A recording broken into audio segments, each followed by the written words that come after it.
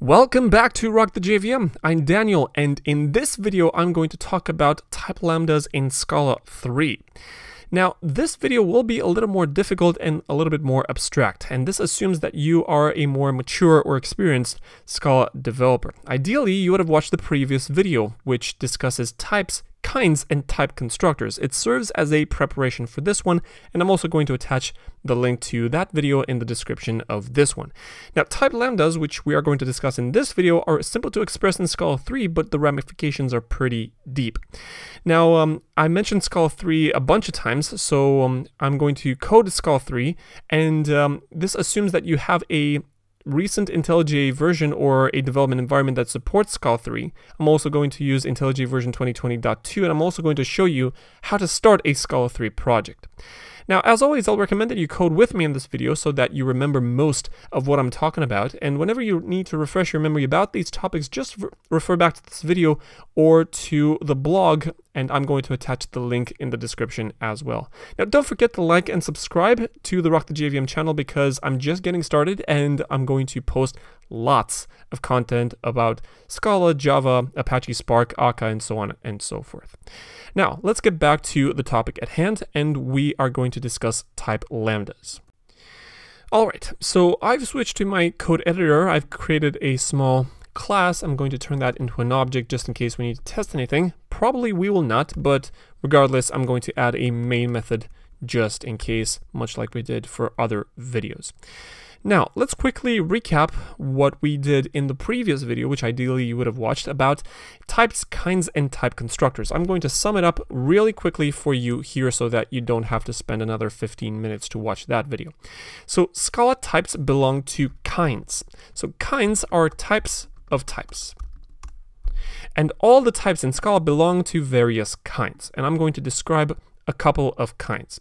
For example, plain types like int, string, and case classes, whatever types and classes you defined, which are non-generic, belong to the value level kind. I call that the level 0 kind. That is because you can attach these concrete types to values. Okay, so you can attach to values. So for example, you can define a number such as int, and on the right hand side you can do 42. So you can attach this type to a value. Now there are higher level kinds. For example, list, option, and things of that sort are what I call level 1 kind. We also know these kinds as generics.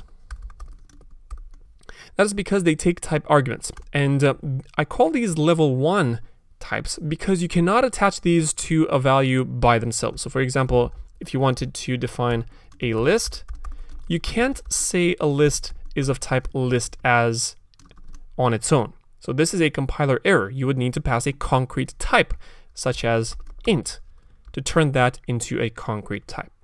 So a level 1 type takes a type argument which is of type level 0.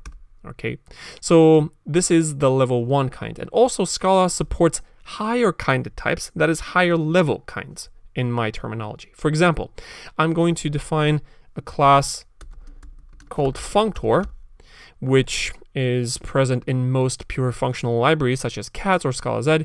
And functor takes a type argument. For example, I'm going to name this f, which is itself generic. This is why I named this level 2.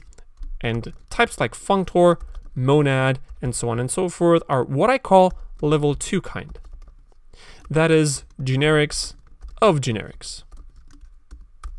Okay, so generics with a type argument that is itself generic. And if you wanted to attach this type to a value, you would need to pass a level 1 type. So for example, if I wanted to use this functor option, you would need to say new functor with type option.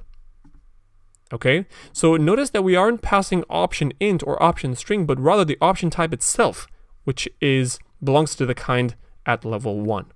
Okay, so this is basically the recap of the previous video. Types in Scala are organized into kinds, and some of these kinds need other type arguments of inferior kind. Okay, Cool, so this is basically the recap. Now, generic types such as list or higher kind of generic types like functors need the appropriate type arguments before they can be attached to a value. We can never use list directly to a value, but only list of int or list of string or a concrete type of that sort. You can therefore think of list itself, so the generic type itself, as similar to a function. So list is similar to a function. So list will take a type argument t, and you will get a concrete type list of t as a result. So this is similar to a function, except we are operating at the type level. So again, we talk about the list type itself, okay, and we call that a type constructor. Okay, so you can therefore think of list as a function from types to types. Now, in Scala 2, such a concept was very hard to express. The syntax for that was ugly, to put it very mildly. Now, in Scala 3, we have a special syntax to express this concept in the form of a type lambda. And a type lambda is a type, so I'm going to use a type alias. I'm going to call this my list, for example. And this looks as follows. A type t in between square brackets and a fat arrow with an extra greater than symbol, so basically an extra fat arrow here, and I'm going to use list t on the right hand side of that sign. Now, what have I expressed here? This is a type constructor that turns a type argument t into list of t, much like list does by itself. So basically, I've defined a type alias to list. So my list is the same as list. Now, this particular structure is the more interesting piece of this line. And you can read that structure as a type that takes the type argument t and results in the concrete type list of t. So if you pass a concrete type here, you will obtain another concrete type list of that thing. Okay, so this does the exact same thing as the list type by itself. Let me give some other examples. I'm going to define a type that I'm going to call, let's say, map with string key as a type lambda that takes a type argument t and results in the concrete type map of string and t. So basically, you can define a value, let's call this address book, having the type map with string key and the value type is string as an empty map, for example. So you can define one argument type aliases that rely on this type lambda structure over here. I'm going to discuss why we need type lambdas shortly, because you can safely say type, let's call this map with string key 2, having the value t, okay, or the type argument t as map of string and t. So this does the exact same thing. However, this concept, although a little bit more cumbersome to write, is actually pretty powerful in very high-level code, and I'm going to describe what that does shortly. But before that, let's practice this type lambda with some more examples. So I've defined another example here as a type lambda that takes a type argument t and results in a concrete type map where the key is string and the value is t. Let's write some more examples. I'm going to define a type, let's call this my special either, that has two type arguments, and I'm going to use t and e, and I'm going to use this extra fat arrow. So look at that, this looks very similar to a regular lambda, except we're operating at the type level now, and I'm going to return an either, where the left-hand side is an undesirable value e, and the right-hand side is a desirable value option t, for example.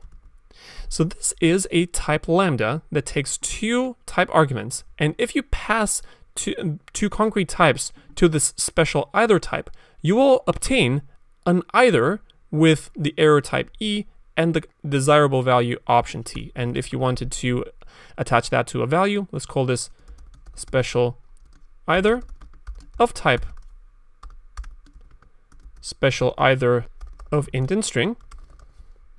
So this is basically the same as an either of option string and option int.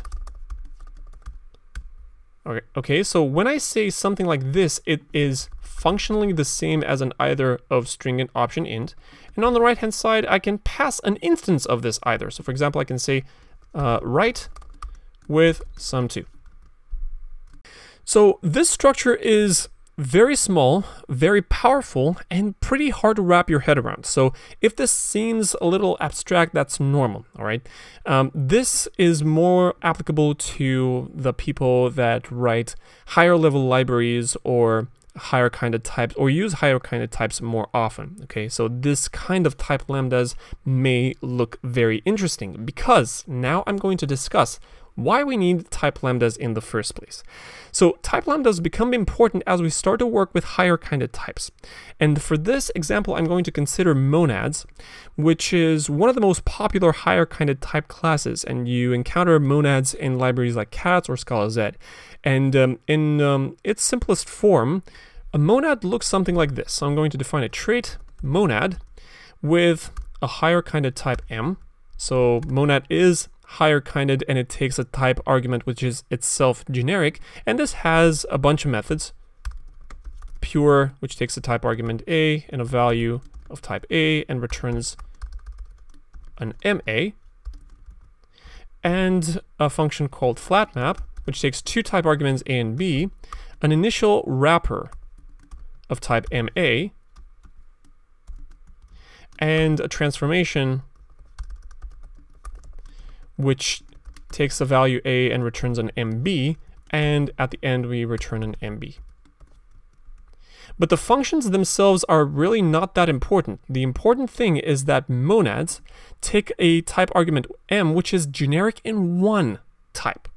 So monads are applicable to lists, they're applicable to options, to try, to future, and to many types. And a very interesting example is either. Now, either is also a monadic data structure. So if you didn't know that, newsflash, either is also a monadic type. Either has map, flat map, filter, and so on and so forth in the standard library, and you can define a monad for it. Perhaps I'm going to write another article and film another video on it. But because either takes two type arguments, this poses a problem because monad takes only one. Okay, so how do we write something like this? We would like to write something like a class, let's call this either monad, which takes a type argument that I'm going to call E for the error type in either. So if you remember, either is right biased, and so the left-hand side of either is the error type, which I'm going to use here as the type argument E, and this would extend monad of either, where the left type is E and the right type is something that can be anything at all. So we would like to be able to write something like this, so that this either monad can work for all the possible eithers for which the left-hand type is E. So for example, this would work for either of string and int, either for string and string, either for string and person, and all eithers at once. Okay, so this either monad could work for all these possible types where the desirable value is yet unknown.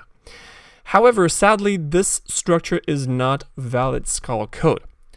The answer is that we would write something along the lines of the following. I'm going to define a class, I think I'm going to call either monad, with the type argument E, which extends monad that has the following type.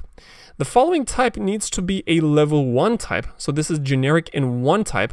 I'm going to use that type T, and I'm going to use a type lambda, so I'm going to use a very fat arrow, and I'm going to return either of E, the left-hand side, the undesirable value, and the type T. and I'm going to define pure and flat map. And in this case, I'm going to use either of E and A, and the transformation from A to either E and B. Apparently the autocompletion needs some bug fixes in IntelliJ. But regardless, this is valid Scala code, and in this way, this either monad here could work for all eithers with the same error type. For example, when the desired type can be int or string or person or whatever concrete type you might want to pass, and this works with all types at once. Now, this might be a little hard to swallow, so if you've written abstract Scala code so far, this might seem like a viable problem that you might want to solve. If you haven't worked with higher kind of types a lot, this might seem really abstract and you might go like, why do I need this in my life? I don't want this in my life. And the truth is, you don't need this in your life right now. You will need to wait until you will need to abstract your code quite a lot until you need to work with higher kind of types. So this works as if we had a 2-argument function, like either here, and we needed to pass a partial application of it to another function, in our case, the monad. So this is really abstract and really hard to wrap your head around, so I feel you. Now, prior to Scala 3, libraries like cats used to resort to compiler plugins to make such code work, and the compiler plugin was called Kind Projector to achieve something along the lines of the line that I've commented here with the question mark. And cats operates with a star pattern over there. Now, in Scala 3, this is expressly permitted in the language itself, so I'm anticipating that libraries like cats will follow suit and will allow these kinds of structures to permeate the entire library code. Alright, so I hope this makes sense. So with a very simple and short syntactic structure, Scala 3 solves a problem that API designers had to work around and bent over backwards basically for ages, for years. And that is how to define higher kind of types where some type arguments are left blank, quote unquote. So I hope this was useful, and in a future video we'll talk more about some of the advanced capabilities of Type Lambdas and also some of the pitfalls that you might fall into if you don't use them correctly. I hope you liked this video. If you did, click the like button for me and subscribe to the channel for more videos like this, and go ahead and follow us on Twitter and LinkedIn for fresh updates on upcoming material. As always, I'm dying for feedback, so please leave your comments below. I read every single one. And check out the Rock the JVM website. We have tons of content, including on the CATS functional programming library. Until next time, I'm Daniel, signing off.